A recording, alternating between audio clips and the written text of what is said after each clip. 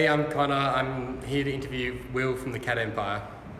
So recently you've released a new song, La Sirène. Is there anything you can tell us about it? It's very French. Yep. I read somewhere it's a dedication to your Quebec fan base. Can you... Yeah, we have a very solid fan base over in Canada, and particularly the French region, Quebec. Yep. And they go up another notch in terms of energy. It's amazing over there. So you go over there and a very loyal crowd, very energetic. So we, wanted to do something for them. Yeah. So with this, obviously you're popular overseas and especially in Australia. Is there any reason that you believe you work so well together as a band and ultimately have this success?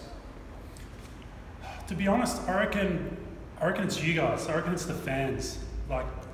Because every band goes through ups and downs, and if it's hard, if you're going through a hard moment, like you go on stage and you have a crowd that is pumped to see you and gives you energy, and it completely changes your vibe, and it makes you appreciate your music another way. Knowing that you have fans on the other side of the world that love what you do.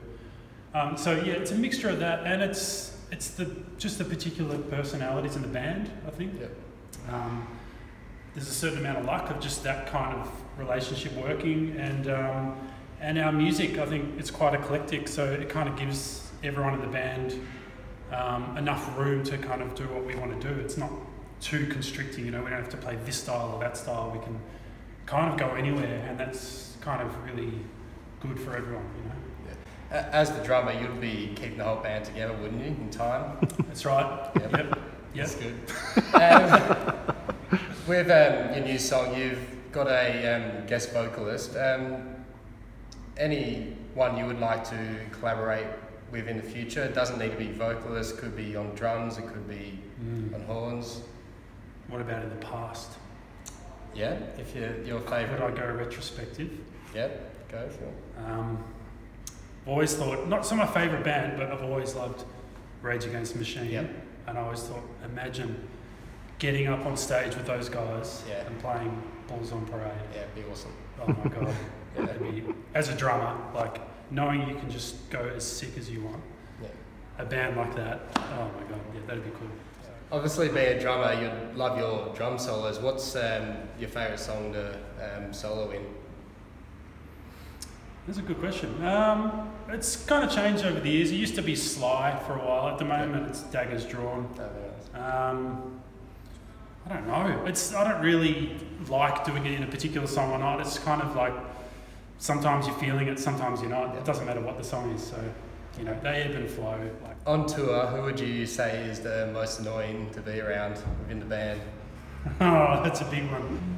I don't want to say this to, as a cop-out, but this probably goes back to your question before about how we've, played for so long and how it works. I think we all respect each other's space and actually, give each other some time to ourselves if we need it.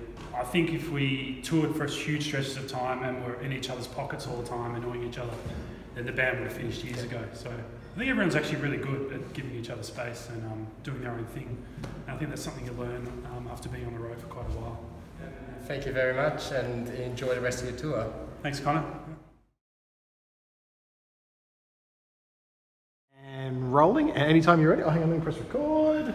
Ricordiato. Recordiato. Here we go, okay, all right, we're off.